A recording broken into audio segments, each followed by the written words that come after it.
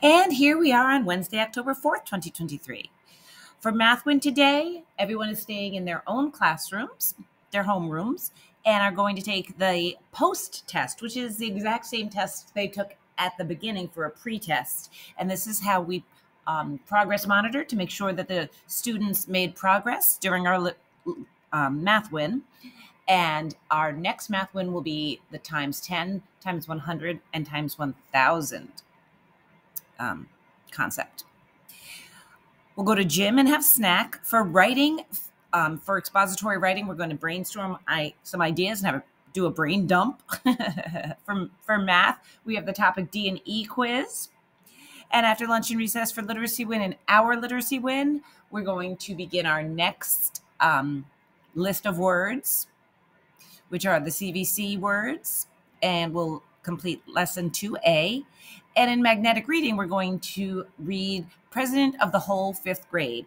And this section in magnetic reading is about learning from others. So our first story, Black Brother, was about a young boy who had his first fencing match and lost.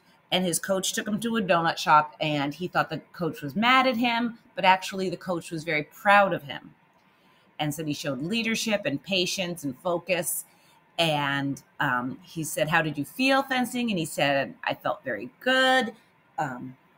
And so the theme was that doing what you love is sometimes more important than winning.